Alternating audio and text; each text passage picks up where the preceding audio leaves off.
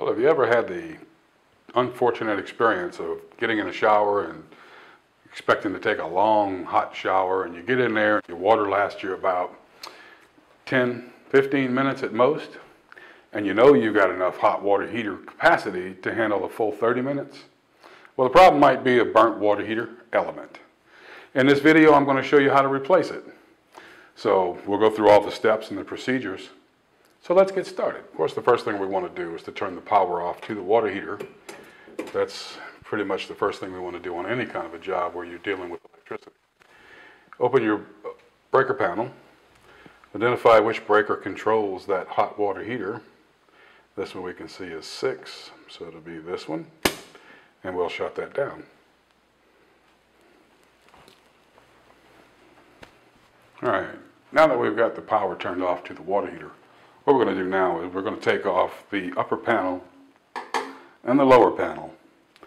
And we will then test the voltage coming into the upper thermostat to make sure that the power is in fact off. Okay, we'll go ahead and take this panel off.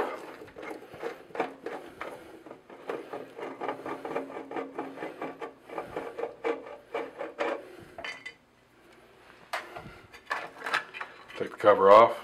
Make sure you keep the insulation that comes with that panel. I'm going to go ahead and take this protector off.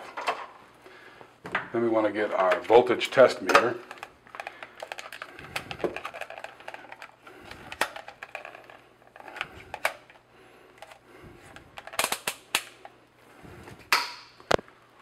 And we want to check the voltage across the 2 hot legs that are coming in from your power source, which is the 2 top screws. And we see we still have power, so this is why you check the power. Luckily we've got a disconnect here. We'll go ahead and pop that disconnect off, and our voltage is dropped. Alright, the next step we want to do after making sure the power is turned off is we want to shut the water off of anything that's going into the water heater. And that takes care of that. Now what we want to do is to go ahead and take the pressure relief valve and relieve any pressure that's on the tank. And then go ahead and close it.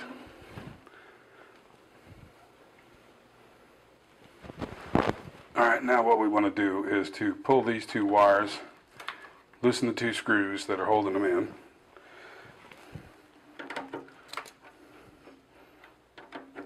No need to remove the screws completely. And just fold these back and get them out of your way. And now we've exposed the element. Now we're ready to take it out.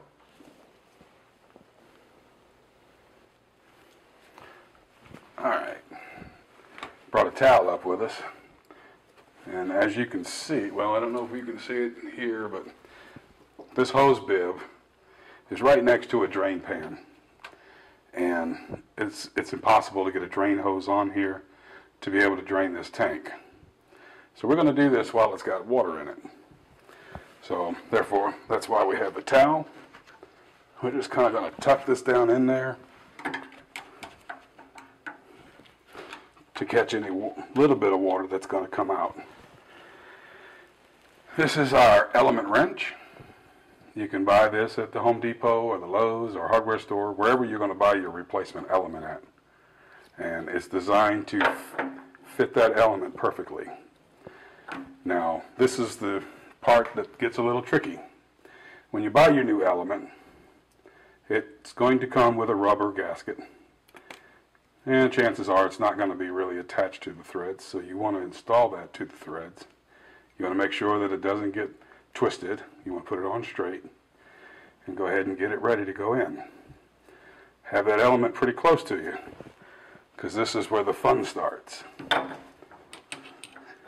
This wrench comes with little holes on the end of it, and you put your screwdriver in there. And you want to loosen this element.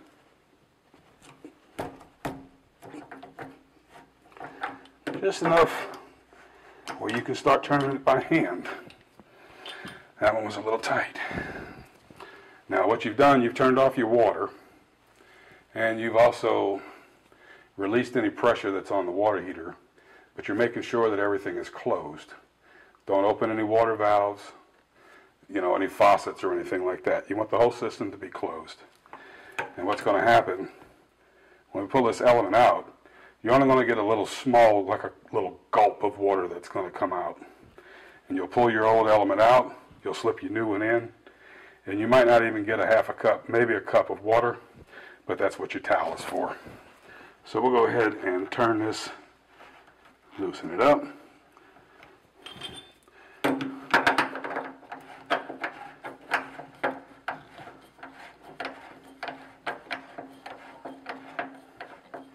Turn it to the point where you can turn it with your hand and get your new element ready.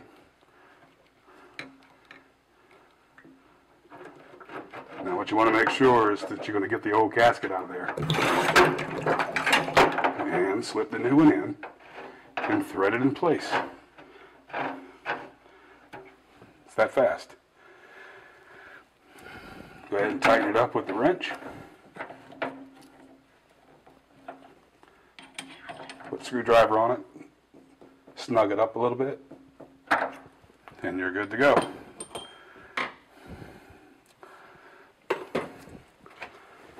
That's how much water we got. It's not very much. Didn't even go all the way through. Simple, quick, no need to drain the whole water heater. If you're fast enough, you can get it done just as quick. Now what we'll do is go ahead and put our wires back on.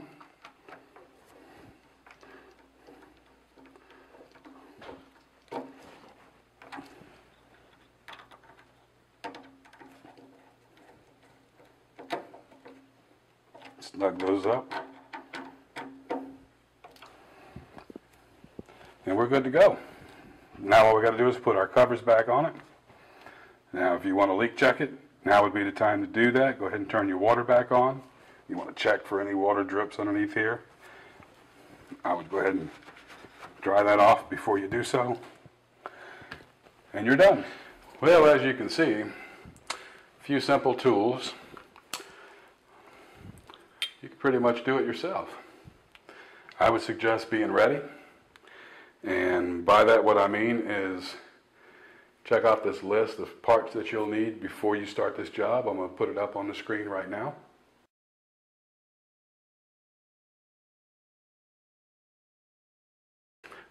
And then whenever you're ready to tackle this, have all your parts ready, all your tools ready. To make sure you follow the instructions. Turn the power off first. Verify that your power is off. Turn the water off and relieve the pressure. Gain access to your elements. Make sure you've got the proper tools, and it should be a breeze for you. This is Dan Giles with Let's Fix It. I'll see you soon.